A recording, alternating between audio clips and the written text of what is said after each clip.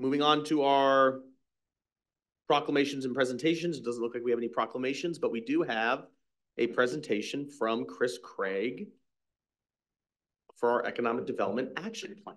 And Lorraine. Good evening, Mayor, Council, and Community. Chris Craig, Economic Development Manager, joined tonight in chambers by Economic Development Specialist Lorraine Zashery, and by our consultants, Echo Northwest, online via Zoom. The purpose of this agenda item is for Council to receive an update on the Economic Development Action Plan progress. Project consultant Echo Northwest has been working together with the Business and Economic Development Partnership in development of the plan, and will be sharing preliminary priorities identified from discussions with the BDP and community engagement activities. The overall aim of the Economic Development Action Plan is to identify and build consensus around priority actions over the next 5 to 10 years that will help improve economic vitality of the community. Our community has a wide array of needs, and this can often lead to an economic development work plan that ends up being kind of a mile wide and an inch deep.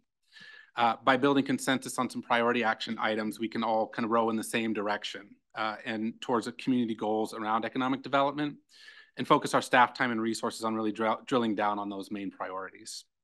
The Economic Development Action Plan has been engaged in the larger Shape Your City community engagement effort, which include collaboration between consultants and partnering in the community engagement activities and events with other larger ongoing plans, including the Comprehensive Plan Major Update, Transportation Master Plan, and the Parks, Recreation, and Open Space Plan. So no action is required tonight from Council, but staff would appreciate any Council feedback, comments, or questions on the preliminary priorities to help move the plan forward. The final action plan will contain specific economic development goals, strategy, and implementation, and an implementation plan outlining the timing, anticipated cost, and funding source of each of the actions. Staff will be bringing the plan back to Council after some additional analysis and prioritization, again near the end of Q1 or Q2 for approval at a future Council meeting. So with that, I will hand it off to Mary and Emily with Echo Northwest to continue the presentation. Yeah, thanks, Chris. Hi, everyone. Thanks so much for having us here tonight. Like Chris said, my name is Mary Chase. I'm an associate with Echo Northwest, and I'm here with Emily Pica, our project director. If you want to, and we're here to talk about the Economic Development Action Plan. So if we could move to the next slide. Thank you. We have a lot to cover in a short time. So here's a quick flyover. We're going to start with some overview about the plan and what we've done so far, then dig into some of the engagement work and what we've heard from people, as well as our next steps for evaluating potential actions and strategies in the final plan. Next slide, please. And we can keep going. Just to start with some of our initial evaluation, we first looked back at the city's last economic development plan from 2014 to see where the city has made progress, and there really is a lot that's been done. As you can see here, the 2014 plan set out this vision for Burien to be a vibrant and creative place, embrace diversity, celebrate arts and culture, value quality of life and environment. That still resonates a lot today. And the city has made accomplishments with 18 of those 28 actions in the plan done, like tuning up permitting processes, creating state and regional relationships, and adopting strategies for marketing. There are also some things that are still ongoing processes that you can see here, like supporting walkable neighborhoods and working with the school district, and a handful that haven't quite been completed or may need to be revisited or reevaluated. Next slide, please. But it hasn't been a decade, and a lot has happened in Burien and the larger economic landscape since this 2014 plan. So for our updated effort, some of our initial direction was to think strategically about equitable outcomes and leaning into support for small business. In 2024, we also know it's really important to think about post-pandemic trends and some of those larger changes like remote work and more recent investments in infrastructure in the region, and what that means for economic opportunities, as well as actions that can be used citywide, but can also support some of Burien's recent district level work, like Ambom and Boulevard Park areas. Next slide, please. There's also a lot of other work happening in Burien right now, like the transportation system update, parks and open space plan, and comprehensive plan update. So one of our goals was to be really action-oriented and implementation-focused, and be consistent with those other efforts, since economic development is really tied in with transportation and land use and public space too. So we were able to work in coordination with those other plans through Shape Your City, which gave us a chance to reach a lot of people, reduce some barriers for engagement, and share information between projects. Next slide, please. Another important framing part of this plan is that we are rooting ourselves in some of the quantitative analysis about Burien's community and economy to understand what those really important trends are for today. So we know some of the big challenges that have happened since 2020, and that today a lot of jobs are offering more locational flexibility that can translate into new economic opportunities or challenges. We know Burien is a really diverse community, and it has potential to embrace and celebrate that, like the 2014 plan recognized. And it has potential with its recent success with high school graduation rates rebounding after a dip during the pandemic. And at the same time, thinking about affordability, Burien has some gaps to fill with its average income. You can see in this chart being lower compared to King County overall. And in our report that was, I think, attached for this meeting and available, we have some other indicators like that to show economic trends. Next slide, please. We have a little bit more of that here, digging more into economic data. Retail and services are still a big chunk of the local employment. And Burien has a strong network of service providers that can support small business. And there have been concern rates in recent years about potential for business displacement and turnover that we're trying to address in this action plan. Next slide, please. So digging a little bit more into what we've heard, to get started, you can go to the next slide, please. We wanted to show some of the grounding for our engagement approach. We've had the opportunity to coordinate with Shape Your City, like Chris mentioned, and frame that big picture vision for Burien and understand where economic development fits in with it. We're also able to target our conversations to try to minimize our asks for the community and avoid over-engaging. So we set up some really targeted opportunities with stakeholders and focus groups that I'll get into a little bit more. And we've also been able to work with the city on including best practices like compensating people for their participation, language inclusion, translation, and things like going to businesses and being able to talk to people where they are. Next slide, please. Again, we've really been informed with past plans that have worked since 2014. And all these documents you see listed on the slide, we reviewed for that important context and implications for economic development. For this plan, we want to be clear that there are some actions that can be relevant throughout the city, and there are some that can be applied and build on progress in specific areas, like the Ambom Corridor, Boulevard Park, and downtown. Next slide, please.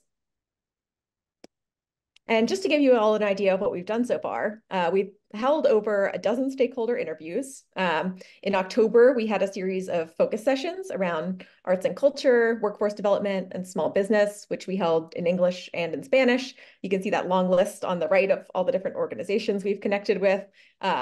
We've connected with the Burien Economic Development Partnership 3 times now. And we also had an in-person open house in December. And we've been able to, go out and speak with business owners and really try to hear their concerns and priorities for the plan. Next slide, please. Just to give a little bit more information about that December open house, we had about 75 attendees, and we had an economic development activity where people were able to take their dots and prioritize potential actions for supporting the workforce, attracting visitors, and assisting small businesses in Burien. And bringing that all together, in the next slide, we have some summary of challenges, and then our next one, we talk about opportunities that we've heard. But they've really been around these 3 major themes of arts and tourism, community workforce, and small business. And we've been working on creating actions now that we're going to get to in a few minutes to address these challenges and follow some of the opportunities. For arts and tourism, some of those have been around lack of physical space, challenges with finding funding and donations, as well as challenges for tourism and attracting visitors, like negative perceptions around crime and safety, and the need for a more cohesive and strategic visitor attraction campaign. And one of the big points too has been a lack of a hotel in Burien. Around community workforce, we've also heard that there are barriers that can limit youth participation in internships, apprenticeships, and challenges around language and the need for some more employee inclusion. And for small businesses, difficulty accessing resources and finding physical spaces. Next slide, please.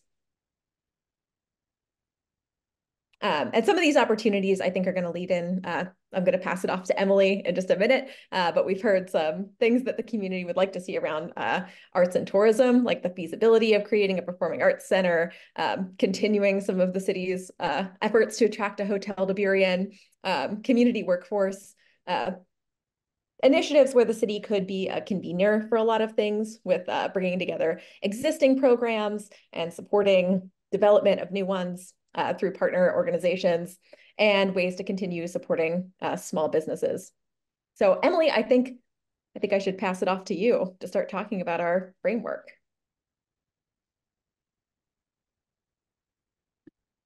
Next slide, please. And one more. So we're at a point now in the process where we're taking all of the ideas that have come in through the engagement and through the research that we've been doing, and we're running them through a filter. And this is this framework for evaluation. So we're looking at, what did we hear about this action in the community engagement that we did? Who does the program reach? And how much does it help the people that it reaches? That's around impact and equity. We're also looking at what kind of return on investment the city can receive from potential investments, and potential, like looking at tourism or looking at a hotel. What would be the revenues that might come in that could support additional projects, additional activities, and additional business development in the city. And then finally, we're looking at what it would take to actually implement each action. So what's the level of investment that would be required for the city? What kind of partnerships are needed? What kind of funding sources could the city leverage from other sources to support its goals? And what kind of administrative burden or staffing is required? We know that the economic development department at the city gets a lot done with a pretty lean staff, and we want to be cognizant of not overloading their work plan with too many actions that are dispersed in too many ways. So we would like to hear in our discussion today if you all have any feedback about how to think about the portfolio of actions that the city will take in its next 10 years. And specifically around how should we prioritize actions and what things should we look at prioritizing for the next 1 to 3 years. So if you want to go to the next slide. We have some of those discussion questions. Specifically, is there anything missing from our calculus? We're trying not to think about too many different potential filtering pieces, but we also want to be comprehensive. And are there any specific next steps that you can think through? Final slide, please. So wrapping it up, we are, like I said, at an inflection point. The opportunities that Mary outlined, we are in the middle of developing those into projects with all of the various implementation steps, descriptions of all the roles, whether the city would lead on the action or whether it would partner with other entities, and how these actions connect with the city's previous plans. We want to make sure that we are reflecting all of the work that the city has done in the past decade since the last action plan was created. So you'll see us, well, first we have a conversation with the BEDP on February 23rd, and then you'll see us back here on March 18th for a final presentation to review the draft plan. And that's it for our presentation. And I'll just add real quickly, big picture, just to reiterate where we're at, is we've really gathered a lot of information from past community engagement efforts, including the Ambon Boulevard Park plans, the Urban Center plan, and a number of community surveys and business surveys. So that all went into kind of the ideation behind a lot of these, the actions that you will see eventually here. But right now we're still kind of gathering all of that information. We have a long list of actions to start evaluating. And so what we're looking for here is just any additional guidance from council on if we're going down the right track here, thinking about the right things, if there's other ways that we should think about evaluating actions other than the framework that Emily went through earlier today. So, thank you. Any council members want to start? Councilmember Mata. So I'm curious of the transportation. I know that we have the H lane, and you know, the other thing is that I know that Sun Transit is talking about having some new transportation that'll be going from Burien down to Redmond. Question is, you know, how is the expansion of 509 going to impact as a city, right? Because now we're going to have a freeway that's going to be going from the Seattle port right through our city here to I-5, and so I'm sure there's going to be sound walls, and so I'm wondering how that'll impact us. And really, is there going to be a long-term range plan? And I don't really know what Sun Transit and Metro have talked about for their 20-year plan. But just in the transportation arena, as we grow as a city, as we attract new people, how is the flow of people, the flow of traffic going to impact our ability to grow? And is that freeway and the expansion of the freeway either going to bring more people, or is it going to cause more people to stay away? Thank you.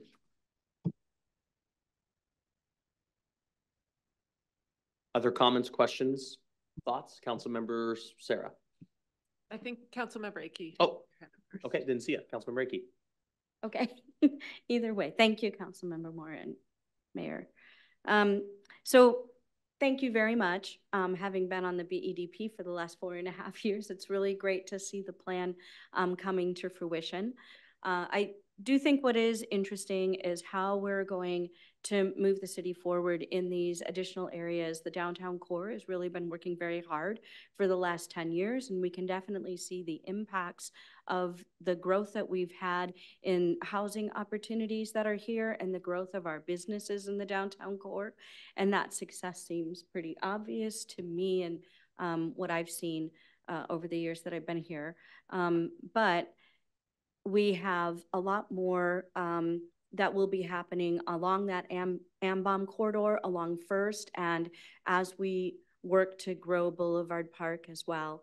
So I'll be interested in seeing, you know, where the plan can go with that, in making sure that these other areas are developed in a good way, you know, in terms of what businesses we're bringing in, what level of density we're bringing in the housing, and even creating walkability within those communities, as we see here in the downtown core, the benefits of that. So, you know, there's transportation, and then there's, you know, how can we make it for people to be able to get to the grocery store and get to restaurants that are in their area, and, you know, having a sense of community in each of those areas. So I look forward to that within the plan, and thank you again for all of the hard work that you've put in being able to bring the plan to us now. Thank you. Councilmember Sarah. Yeah, thank you. That was a great presentation. I thank you for it. I had a couple of questions. One kind of follows up on Councilmember Mata's question about 509. As that grows and as it connects with I-5, how do we prevent Burien from becoming kind of East Burien and West Burien? Because it is going to be a physical divide between those two areas. And the other question has to do with how we close the loop after doing a community survey. How you know, sometimes the successes are really visible, and sometimes somebody feels like their input wasn't heard because we follow a different set of impacts. So I'm curious what we do to kind of demonstrate to the community that parts of this are being followed through. Yeah, that's a great question. The first part, that's probably something we'll have to come back to you to. It involves a lot in the transportation master plan and a lot of other things that are outside of our area of focus. But that's certainly a good question about how those changes in those highways affect the kind of surrounding community. For the second question, I think what we would like to do is start communicating back when we've gotten kind of an idea of where some of this plan is going. And we've got a super long list of actions this time, which we're going to go start analyzing with our framework. But we'll start communicating back with folks that both were part of our focus groups or one-on-one interviews about where we're at with the status of the plan. We have a webpage on our city hub, which is our community engagement hub, where we'll update more information here shortly. And then we have Lorraine does an amazing job with our economic development e-newsletter, which goes out to 1,200. I ask every time I ask, it's another 100 more than it was last time. But it goes out between 12 and 1,500 contacts. If council members haven't signed up for that, we would love to have you on that as well. But we also have a very active social media presence as well, where we'll continue to communicate out actions and information that we get as we move forward. So a lot to come here over the next couple of weeks here as far as updating folks once we've had a chance to check in with council, and we'll continue to do that. I think usually the message I share with people is that, we can never make guarantees that what we hear will happen. What we can do is allow them to understand the paths and ways that they can participate in the process. And in the end, it's a democratic process where the ideas that have the most support, that garner the most interest, kind of rise to the top. And so that's really the process that we'll follow. But we will communicate back through our various channels and with those folks that have participated, because we do very much appreciate their time. Thank you. Councilmember Garcia. Thank you, Mayor. Great presentation, Chris. Thank you very much. And to our partner, a lot of work is going on, months and months of work. A couple of points, I guess, questions is this one for the consultant. There's been, 12 interviews, focus sessions, business interviews. Is there a number on totality number of people that have been outreach? We do have 50,000+ residents. And the follow-up question to that is, I noticed that there was, focus sessions on business owners, on, I think, residents. Was there anything done to get feedback from visitors? And what I mean, let me elaborate a little bit, is we have visitors that come to churches here from outside of the city. All these people spend money here, contribute to our tax base, but more specifically, workers. We have business owners who don't live here in Burien, and we also have employees who don't live here in Burien, but they come here and contribute to our city and help run all these businesses. Was there an effort to outreach to workers, to unions, to find out, can we get their feedback on what the same questions we had the rest of the residents? I guess those are the two things. And then for you, the one question, I guess, is it's a really ambitious plan. It's been ambitious since 2014. We have a few projects in the middle. What's the budget for it? What's your overall budget that you have to get this done? I'd like to know what the budget is for that, what it was in 2014, going forward, what it will be, because we have to make sure that you have the resources to make this happen. We can ask for whatever we want, but as we get further along this year, we have to make some really hard budget decisions, and it's going to be very important for us to know those numbers. So, thanks. Yeah, and I'll go backwards, and you might have to remind me of the first one again. But as far as budget, this is certainly one of the big aspects of this is we'll have an implementation plan with the priorities that we'd like to implement and a dollar, rough dollar amount of what that's going to look like. And certainly that's one of our frameworks is if it's something that there's no way in heck we're going to be able to afford, then that, becomes a challenge, and maybe that lowers the priority of that action item. But we'll have a number for each so that the council can make informed decisions as we come forward with those budget requests for sure. With regards to the outreach, we really did depend a lot. One of the things we wanted to do is we've got all of these larger plans going out on the street. We had the Elmbaum and Boulevard Park plans. We had so many pop-up, events for folks to drop in. We had online surveys. We had open houses. We wanted to leverage that information because a lot of those had economic development elements. They had economic development feedback that went in. We certainly didn't limit it to only, folks that had to be residents, workers. Anyone can really engage on those issues if they feel they want to get involved in it. So we certainly didn't limit it at all. We did do some additional outreach regarding visitors. Like we had, I believe the Regional Tourism Authority was in one of our focus groups to be able to share their thoughts. We also had a workforce roundtable that had a number of our local education institutions, colleges, high schools, Puget Sound Skill Center, those type of organizations. So we did certainly not limit who could participate in the process. I don't believe we did any intentional outreach to some of the groups you mentioned, other than the BDP does have a rep from the King County Labor Council on it as well, who provides comments from kind of that labor perspective as well. And then I forget the first question you had was total number of participants in general. Good question. Granted, there's not one specific to this, but maybe from all the projects. I know how challenging it is to get people to get involved, but I think it's important for us to know how many actually provided this feedback to take into consideration, because there's a lot more that don't provide feedback. Yeah, and we can follow up with you on that. I know our communications division was actually looking for that information from each big plan so they could consolidate that into a report. So I don't think we have that gathered yet about how many people were engaged across all of the plans, but we can share that. I'll mention that to our comms department. Before I ask my question, just wanted to share to folks that right now the live stream and channel 21 is having a little bit of technical difficulty. They're working on fixing it. The Zoom is working fine though for folks if you want to join remotely, if you're hearing this. Would people be hearing this if the channel 21 and live stream is not working?